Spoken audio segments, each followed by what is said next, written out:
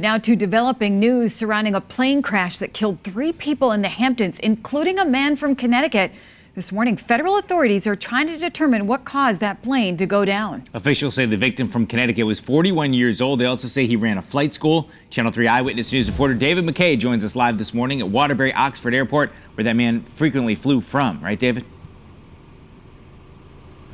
Raj Persad's body was recovered along with 2 others off the coast of New York.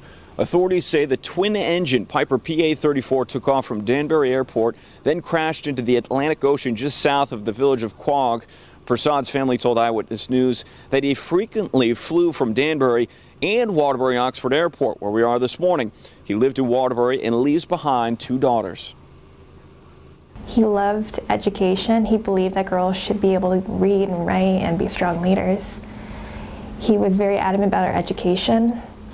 And I think that's what really inspired him to become an instructor, because he loved teaching people. It was a surfer who told police he saw the plane go down. Several pieces of the plane were found, but the fuselage is still missing.